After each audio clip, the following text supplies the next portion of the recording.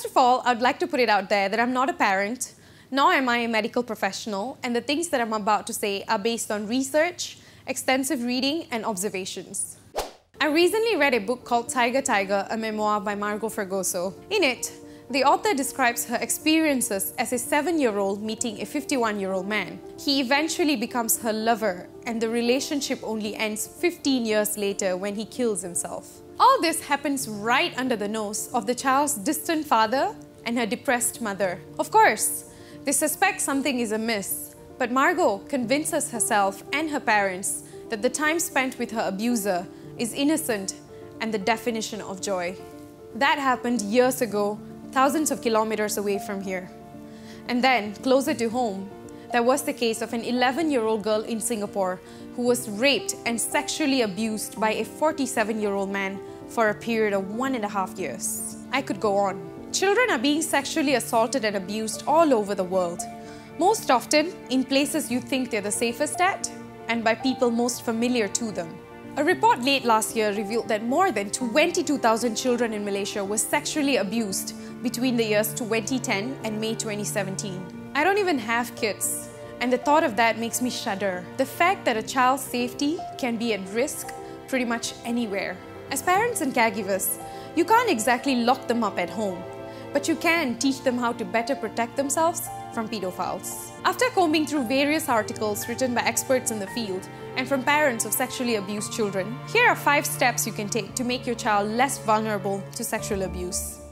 Teach them about body boundaries. Start early, explain the names of their body parts, and avoid using cutesy names to refer to them. It has been known to discourage perpetrators when children use correct anatomical terms. Once they know the names, tell them that their private parts are called private for a reason.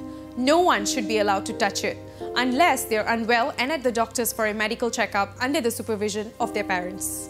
They should understand the difference between safe touch and bad touch.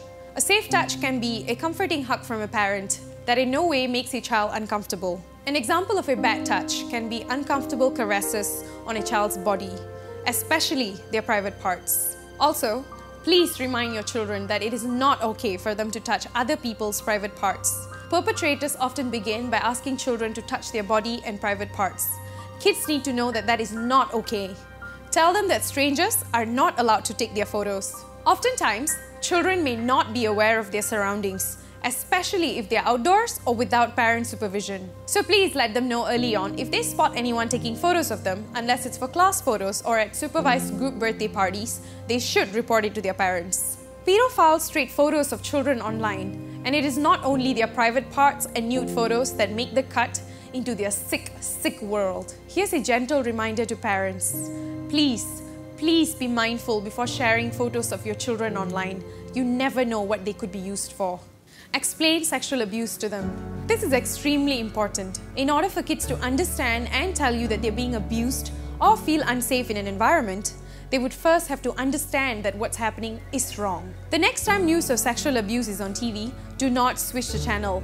Instead, start a conversation about it. Ask them, do you know what is going on? Have you ever heard of incidents like this? And if they're older and you're aware that they know the gist of the issue, perhaps you can ask them what they would do if they were put in a similar situation. That will give you an idea on how much they know and how you can better educate them. Practice open communication. This isn't always easy, but you can start by always reminding them that they should never keep any secrets from you and that they would never ever get into trouble for telling you what's going on in their lives. This would hopefully make them feel like you are their safe space and that they can confide in you if things go wrong. Be present.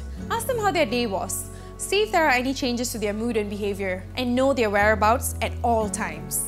Lastly, let your child know that these rules apply to everyone, not just strangers. In just Sarawak alone, there were 3,272 cases of incest between the years 2006 and 2015. And that's just the ones that were reported.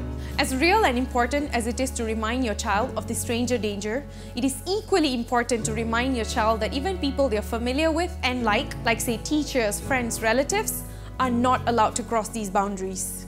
I am fully aware that these steps and suggestions may not completely prevent sexual abuse, but it's always good to arm your children with this information so that they grow up knowing what to look out for. If you have anything to add, please drop a comment down below.